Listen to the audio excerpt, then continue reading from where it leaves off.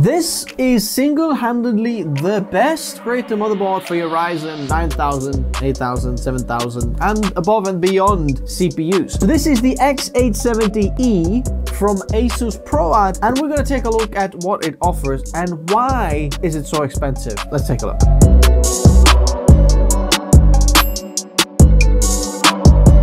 Licensing Windows is cheap and easy with whokeys.com, and if you use the code TN20 you get an extra discount.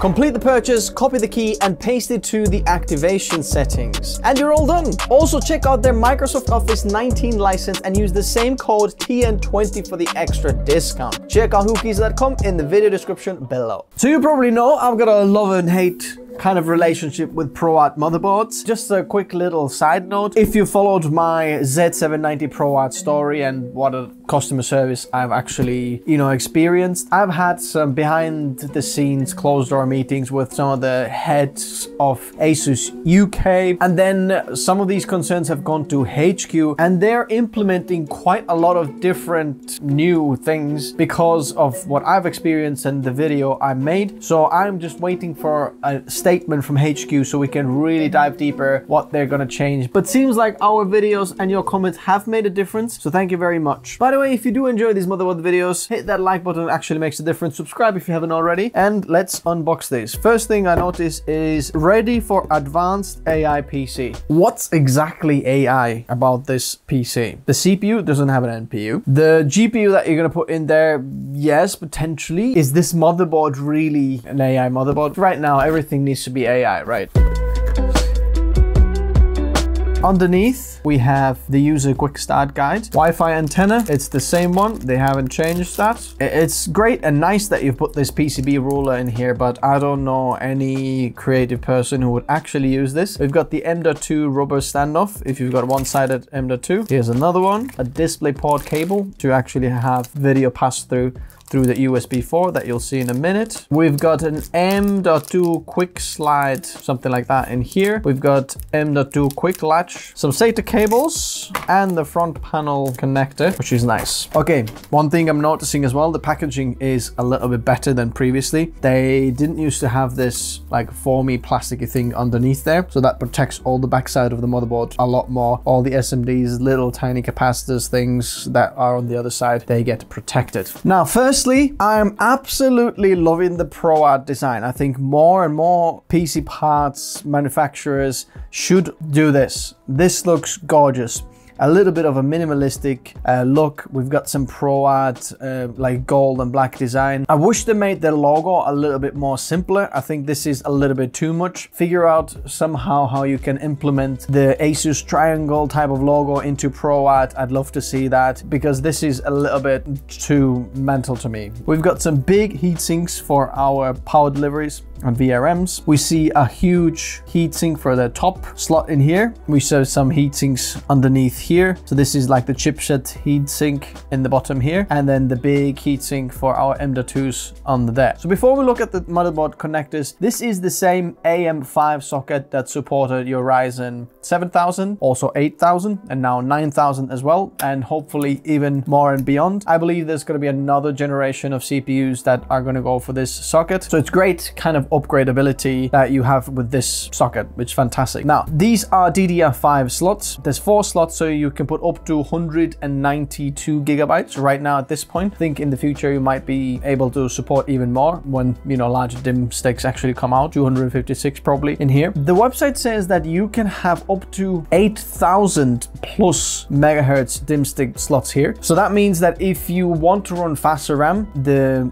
Ryzen 9000 will have better IMC and memory support and faster memory, also with 4 DIMM slots. So if you'd like that, you probably want to go with Ryzen 9000, not Ryzen 7000. Then let's take a look at some of the connectors, and we start from the top there. We've got 2 power connectors, CPU 1 and 2. Then we've got some fan connectors. Interesting, all of them are capped off by the rubber to protect them. We've got the CPU fan, CPU optional, so they share the bandwidth. And then we've got the AIO pump fan, which runs 100% time all the time. We have CPU over voltage header or jumper in here. This is kind of like a weird thing thing. This is a Creator motherboard. I don't think creators will be overclocking with this. And if they want to do overclocking, they're not going to go with this motherboard. So that's a little bit confusing for me. And this, you can do overclocking with this even without this header. This is like an extra voltage. If you want to send it to the CPU and, you know, potentially cook it, then just put the jumper on the very right and middle one. We've got RGB. This is a 5V ARGB header, 24-pin ATX power for your PC. We've got a front panel USB-C connector, and that is 20 gigabits in speed, USB 3.2 Gen 2 X2 slot, another chassis fan header here. This is front panel USB Type A header, and this supports 5 gigabit speeds. Then we have two SATA ports in here. We have front panel header over here. Next,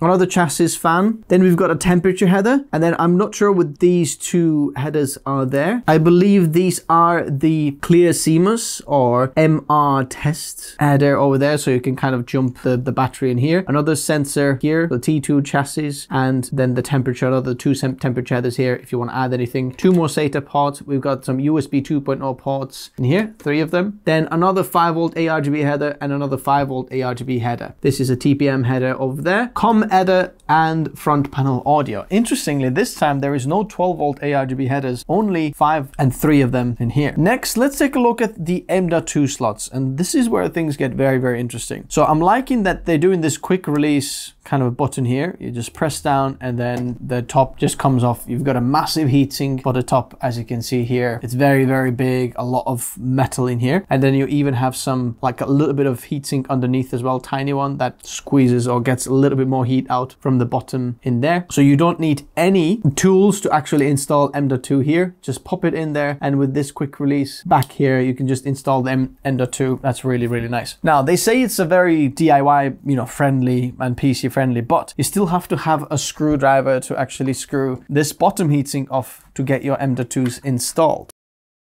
Okay, so this heatsink is quite large. As you can see, there is no heatsinks underneath, only on the top. And the interesting thing is, all of these M.2 slots on this motherboard are PCIe Gen 5. This is PCIe Gen 5 that goes to the CPU. And because there's no block diagram available at the moment, I'm not exactly sure where do these go, whether chipset or to the CPU. But the Ryzen CPU has more PCIe lanes than Intel. Most likely it will go somewhere there. So as you can see, there is 24 altogether usable lanes. 4 of them are saved for the chipset. So there's 4 in here, 16 in here, and another 4 that you can put somewhere over here. So one of these will go to the CPU as well. And then you got M.2 in there and then M.2 in here. Interestingly, only this slot in here supports the 110 millimeters, a little bit longer M.2 SSDs. Now let's talk about the PCIe expansion slots. There are 3 in here. The top slot, if you just have a GPU in there, it's going to be PCIe Gen 5 X16. But if you slot anything on the bottom one here as well, or have like 2 of the ProArt 4080 Supers, for example, or maybe 5080 Supers, then you can have 2 GPUs in here, and both of them are going to run PCIe Gen 5 X8, which is the same as PCIe Gen 4 X16, which is really, really nice. So you're getting a full fat bandwidth in there. The only downside is if you have some of the older GPUs that only have PCIe 4 supported, you'll actually start to run that PCIe Gen 4 X8 slot. But we still know that PCIe Gen 3 X16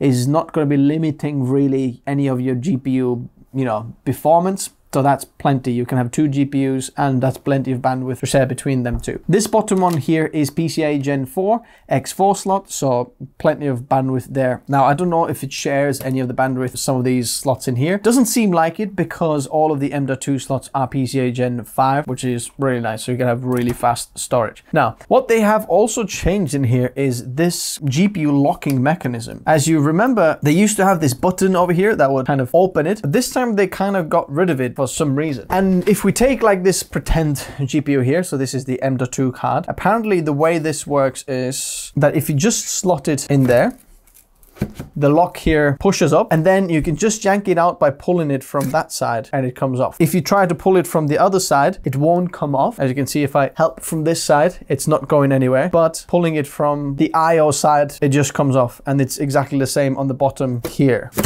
Just comes off. Let's see if the bottom one works like that as well.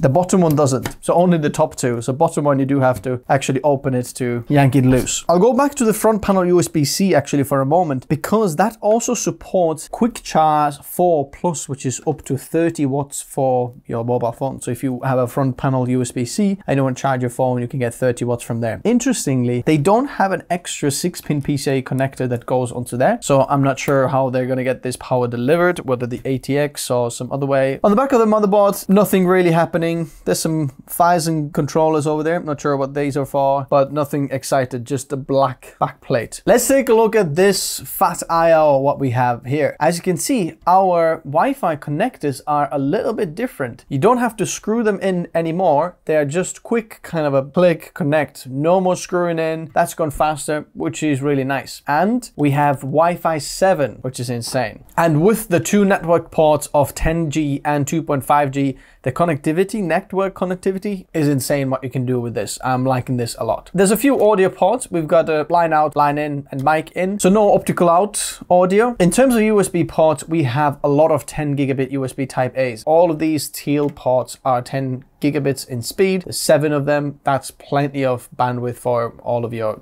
stuff. Then we have 2 USB Type 4 ports. So this one and that bottom one here, a USB 4, which is up to 40 gigabits per second, plus display pass-through, which means that you can take the cable that was in the box from your GPU, put it into this port here, and then you'll get video output through there as well. Now, you could actually get just the video output through the internal iGPU, because, you know, there's iGPU and some of the Ryzen CPUs as well. But if you want like a little bit more power, you can get the display output through the GPU as well through here. So for creators, if you need USB-C video output, that is very, very nice. HDMI port for video output as well. We have a clear CMOS button here. If you plug in your BIOS USB onto this here, so this is USB 2.0, so you can easily update the BIOS by plugging your USB stick with the right BIOS in there, press that button, and BIOS starts updating. We have another USB-C port in the back here, which is 20 gigabits in speed, USB 3.2 X2 slot, so you've got 2 of them, the front panel and the back panel. So it's very, very powerful and plentiful. The only thing that I'm seeing here, there's not that much difference between this and the X670e ProArt motherboard, which I'm using for the Ryzen 7000, 9000 testing. The only thing that I'm seeing is different is obviously the PCIe Gen 5 compatibility. There's a little bit more that you can put into there. We've got Wi-Fi 7. In terms of the back ports and network connectivity, there was still USB 4 ports in there. Nothing has really changed, but also the RAM is changed, the RAM compatibility and how fast you can run the RAM. So that's nice. Now, the final thing I want to mention is the price. Now, this is not a cheap motherboard, and for creators are looking for something solid and professional, this has all the bells and whistles. I like that the 10G is there, plenty of connectivity, networking, everything is there. If you're using Adobe Creative Cloud, then this motherboard, with this purchase, you can also get 3 months for free, which actually lowers the price and makes this kind of worth it and makes sense. Now, I like that this has gone more DIY friendly. Still, the issue that I have is, why still use the screwdriver? Why figure out like another way of attaching things on the bottom here as well, so we don't have to use a screwdriver at all? Because it's nice that the top slot, you can pop just your M.2 in, boom, it just slots in there, clips in, and that goes in without any screws. But then the bottom, we still have to do that. At the same time, I'm so glad this motherboard exists and can't wait to build a creative PC with something like this. If you want to see this, hit that like button, subscribe if you haven't already, or check out the latest bang for buck builds in the video description below. You can find builds for every single budget there. Go check them out. They'll lead you to the latest build. Thanks guys for watching, and I'll see you in the next one. Bye bye.